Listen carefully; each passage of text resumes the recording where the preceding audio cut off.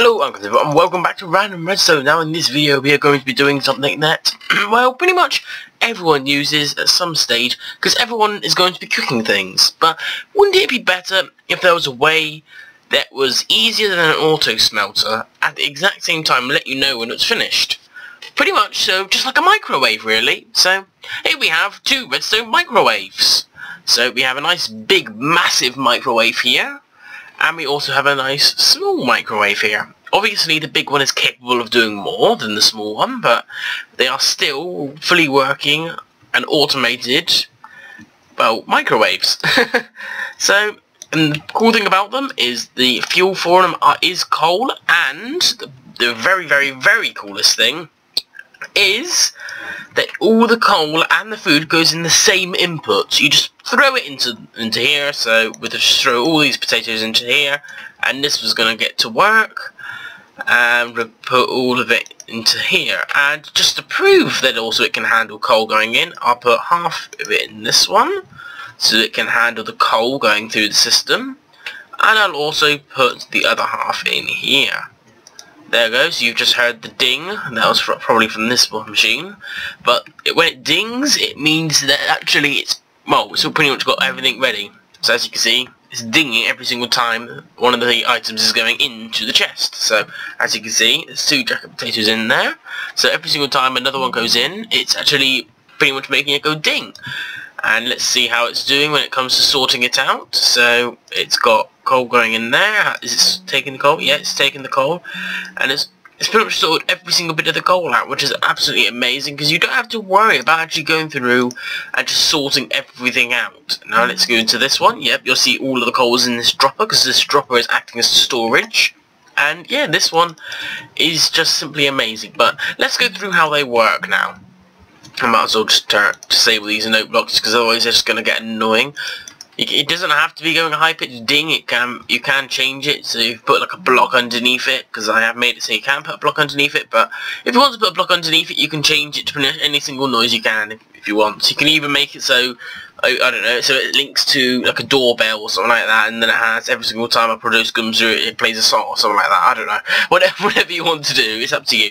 But pretty much the whole thing for this is actually simpler than you think. It is pretty much, for this one, I'll go for this one first, because that one is pretty much just a bigger version of this.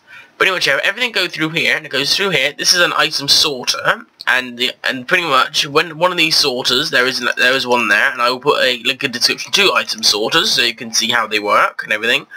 And there's an item sorter here, which pretty much makes sure all of the coal is taken out, which then puts the coal into here. Everything that is not sorted, it puts straight into the top as food, well, that needs to be cooked, and then it takes it out here and puts it into the chest, ready for you to eat. So that one's that one. It's incredibly simple. We just have a comparator over here with the note block. It's incredibly simple. I'm not going to go into the sorter, because there is a video about that there, so yeah. Now, this one is big. It's a biggie. So, yeah, as you can see, there is a lot of hoppers, and I mean a lot. And that's because this one can handle a lot more than that small one can. This one can handle literally you throwing tons of things. I had a little mini mess around with this, and I was literally throwing everything I could. I was throwing beef, potatoes, fish, coal, everything just into that main storage area up here, and just seeing if it could handle it, and it handled it with ease. It was absolutely amazing. I couldn't believe it. But here again we have our sorting system, which is detecting the coal, which puts it in this hopper, which then goes up here, down there, into this to give us even more coal, which is just frankly amazing. And there we go. So you going to give us more? Are you giving us more coal every now and then, or? Let's have a look. You gonna see more coal? No? Right, okay, but still. Here we have the redstone clock, which is pretty much powering all these droppers to make sure that pretty much all the hoppers stay around the same height. And pretty much all of them are linked together and everything, like this. Now, this hopper you don't have to have. If you want, you can actually get rid of it by just doing, let me just put that there. Just by doing that, really. It's incredibly simple, and then you just feed all the coal back in. Simple as, really. And yeah, let's just go down there and break all of that, and then And then it's just the hopper system. You don't have to have the storage system. It is up to you. But if you do, you put it up there, down there, down there, kind of thing. It's incredibly simple, really. Now, when it comes to... Oh, don't want to break that. Don't want to break that. No, no, no, no, no. Fail, fail, fail, fail, fail. Actually, no, that's not really much of a fail because it locks automatically if you break this. So that's a bit of a good feature to have. Now, it also at the same time this clock goes up here to this light which flashes to let you know it's actually working. Now there is two lights you need to be paying attention with this machine. There is the machine light in here.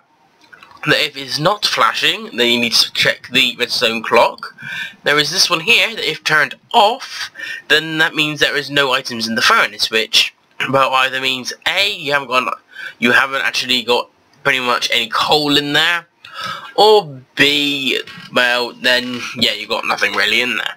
If it is on, that light is on, and yes it is not working at all, then it must mean that you have some item that is not combustible in the coal area, or you have an item that can't be cooked in the cooking area. So it's as simple as that. That light can tell you a lot. It's incredibly helpful.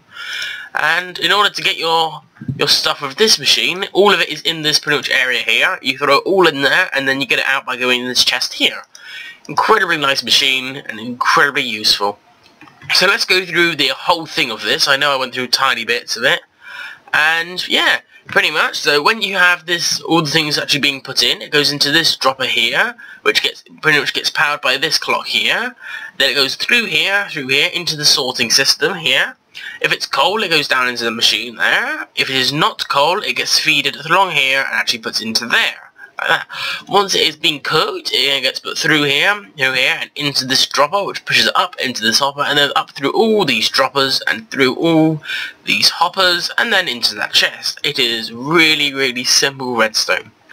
And yeah, I'll put the note block back now, but every single time it does go through, this actually detects it like it did then, and the note block will go off. So I'm going to put the note blocks back now, so you'll be able to actually find out how fast they are. So there we go, there we go. So awesome. So yeah, these machines are incredibly useful. I've already actually done a few tests with them, and honestly, I would recommend this one more than that one, because this one you are limited to how much you can do. You're limited to the amount of produce you can actually put in this one, this one, this one, this one, and this one.